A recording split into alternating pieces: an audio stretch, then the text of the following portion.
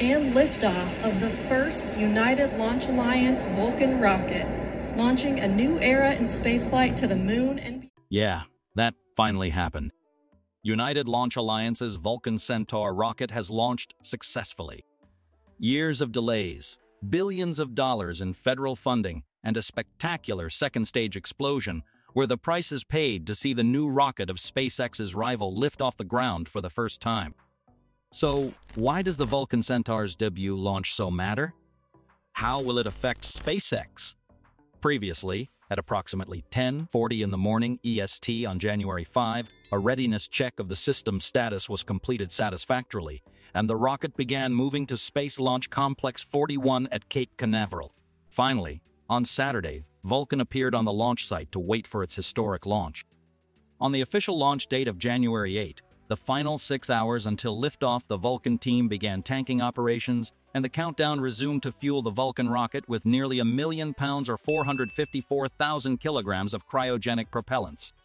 Once fully fueled, this rocket weighs an impressive 663,367 kilograms. As the countdown to Vulcan completed, we saw the rocket lift off the ground at 2:18 a.m. Eastern Standard Time from Space Launch Complex 41 at Cape Canaveral Space Force Station. Thanks to the power of its methane-fueled main engines and twin solid rocket boosters, the Vulcan rocket ascended towards an east-southeasterly flight path to take CERT-1 to an initial parking orbit before moving to a trans-lunar injection orbit and then deep space. At L+1 minute 50 seconds, GEM-63 XL solid rocket booster burnout and jettison were confirmed. The rocket continues to accelerate on the thrust from its BE-4 main engines. Until L+5 minutes 6 seconds, the stage separation happened successfully. Everything looked good.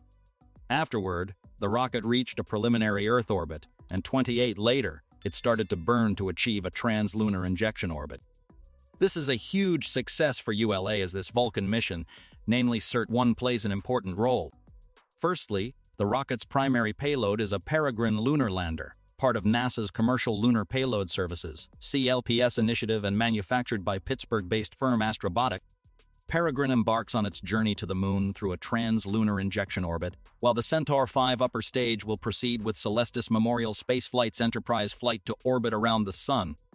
According to the plan, Peregrine is slated to land on February 23 in a mid-latitude region of the Moon known as Sinus Viscositatis, more famously recognized as the Bay of Stickiness. The launch is a big deal in itself. It led to the first successful private moon landing from the United States since NASA's final Apollo mission in 1972. Honestly, Peregrine is one part of a small fleet of such privately developed lunar landers. NASA has funded the development of this fleet to help the United States get on the moon as the new international space race heats up in 2023. We know China has successfully landed 3 times over the past decade, while India was the most recent to achieve the feat on its second attempt last year.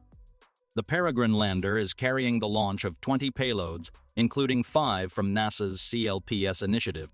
The payloads encompass a range of missions, from seeking indications of water ice near the lunar surface to demonstrating a rover swarm. Additionally, the lander carries payloads representing humanity through artwork and historical artifacts. Secondly, this CERT-1 mission brings not just a lunar lander, but also ULA's future. This is very important.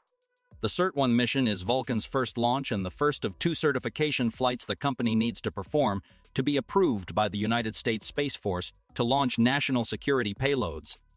This certification flight is the final step in the development of Vulcan Centaur, said Mark Peller, Vice President of Vulcan Development at ULA. It is also unusually demanding for a debut launch. The rocket must not only reach orbit, but then kick on and execute a translunar injection burn with its Centaur upper stage.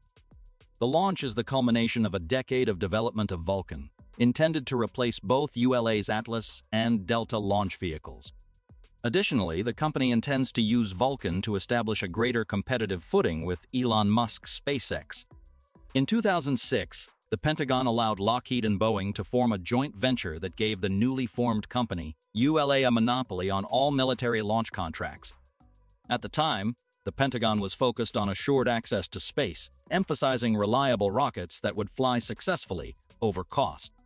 However, by 2014, ULA wasn't the rocket industry stalwart it had been since its founding almost a decade earlier, when it had a monopoly on lucrative Pentagon contracts to lift national security satellites into orbit. The company has since been overtaken by Elon Musk's SpaceX as the top launch provider, advertising launch prices as low as $67 million to put 22 tons of cargo in low Earth orbit with its Falcon 9 rocket, and developing a Starship vehicle that could launch 5 times more cargo for $2 million or less. SpaceX is making real progress toward its goal of lowering the cost of space travel by a factor of 100. Meanwhile, Atlas V starts at $109 million, whereas the company's other type of rocket, the Delta IV Heavy, costs upwards of $350 million a launch, limiting its use to government customers. For that reason, in 2016, ULA CEO Tory Bruno set a goal of building and launching Vulcan Centaur for less than $100 million. On the face of it, that might not seem particularly aspirational. It fails to match, much less beat, the $67 million launch price that SpaceX advertises. On the other hand, getting costs down from $350 million to $100 million would still be a vast improvement. In the context of the United States government's national security launches, which usually cost more than commercial launches that ULA specializes in, ULA is confident that $100 million might be good enough to keep ULA competitive with SpaceX. Thirdly, referring to this launch, not only Tory Bruno but also Jeff Bezos is equally excited. As you know, after Russia invaded Crimea in 2014, the United States Congress put pressure on the Russian RD-180 engine used on the Atlas V rocket to be removed. As a result, a pair of BOA's BE-4 engines powered by methane fuel was selected for each ULA's new Vulcan rocket to power its booster. When the Vulcan booster sends its Centaur 5 to the sky successfully, BE-4 will be the United States' second methane-fueled staged combustion rocket engine to lift off the ground successfully following SpaceX's Raptor engine. This can be considered a great encouragement for Jeff Bezos when his BE-4 rocket engine continuously encountered problems, delaying Vulcan's first launch. Early updates had Vulcan's debut for 2019 but were quickly delayed to 2020. One of the first items to be marked as a problem was with BE-4. On June 30, 2023, BE-4 exploded while being tested, a destructive setback with potential ramifications for the company's customers and its own rocket, not mentioned to a series of postponements later.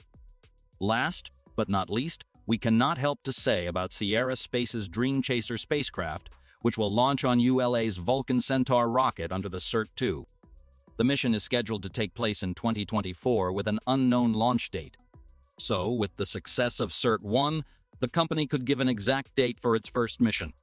Tom Weiss, CEO of Sierra Space, said, "We're watching the Vulcan very carefully," Weiss acknowledged.